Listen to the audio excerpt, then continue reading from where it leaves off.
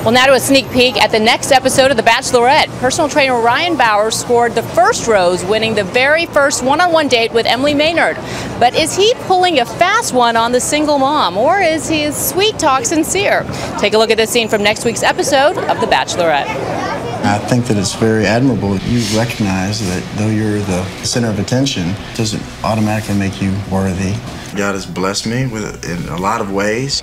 So I'm really evaluating Emily. Like, I want somebody that always has my back, because I know, like, I will have their back. Loyalty. So you hit on it without me even asking. That's good. Well, good. I'm glad I passed the test. I like what I see in her. I see that there's great potential. But to be very honest, I feel like I'm called to something bigger. We're all here to spend time with Emily, but when this whole thing is done, I'm involved with the media back home. I'm going to say, let's do Bachelor Ryan. If I was the Bachelor, I would be ready to open my heart up, you know, and it'll be neat for everybody to see. Wow. Well, The Bachelorette airs Monday at 8, 7 Central on ABC.